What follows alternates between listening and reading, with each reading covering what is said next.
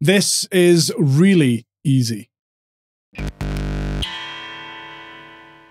In this video, I'll show you the easiest way to record your iPhone's screen, and then at the end, I'll show you how to share those recordings on to social media.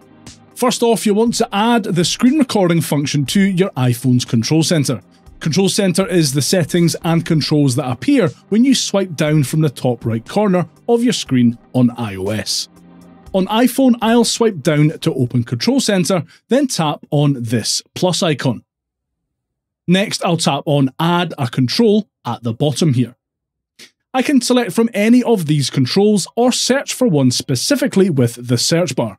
Screen recording is right here though, so I'll just tap on it to select it. It appears in the menu here, and I can move its position by tapping and holding on it.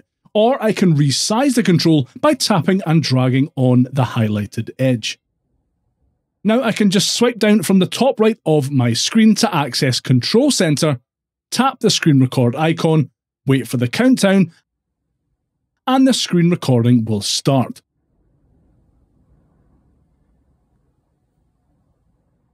To stop recording, I can reopen Control Center and tap again on the screen recorder icon.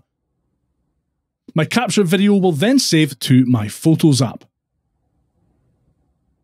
If that's all you came here to learn, then thanks so much for watching, and give that like button a wee tickle on your way out. Cheers.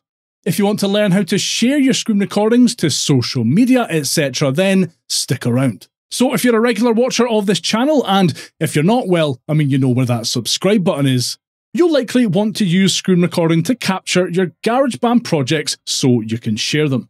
It's quicker and easier than going through the export process, plus social media algorithms are much more likely to show a video to people than a static MP3 file. Plus, by sharing a video of your project, you're giving music nerds like me a sneak peek at what instruments, effects, and settings you're using. Whether you're uploading to Facebook, Blue Sky, Reddit, or X, the process is pretty much the same. I'll demo this on Facebook, as it does have some of the better GarageBand groups out there. So I've screen captured this GarageBand project.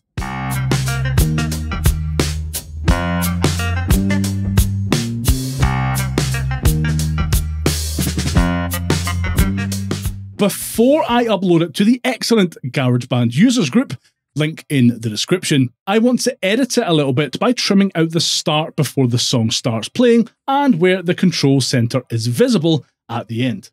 To do this, I need to open my Photos app and tap on my screen recording. Next, I'll tap on the settings icon here, and on the next screen, I can tap and hold on the handles here to move the starting point of my video and cut out the bits I don't want. I can do the same at the end,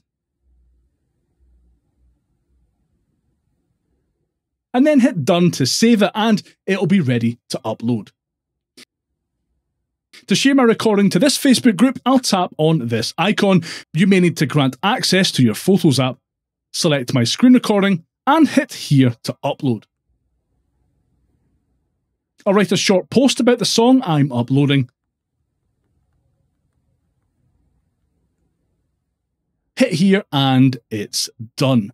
Once the video has uploaded, it will be live for other group members to see. Let me know if you plan to use screen recording on your iPhone to share your tracks down below.